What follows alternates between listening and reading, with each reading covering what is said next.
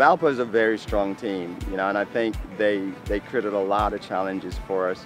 It was good to see us come back from a first half where it was not as offensive for us, you know, to be able to do some things in the second half and score 4 goals.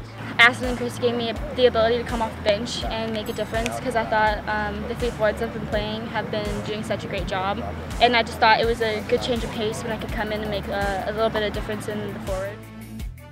I thought tonight Celeste was very calm, very competent, and you know, she helped us keep possession of the ball from the back, which was huge for us.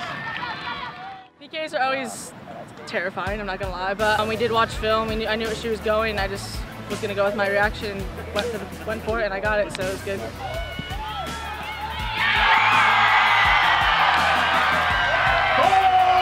Well, I think we've done like a significantly better job last year of being able to incorporate a lot more goal scorers, and I think that is really like helping the team be more motivated getting into the game, knowing we have so many options up top.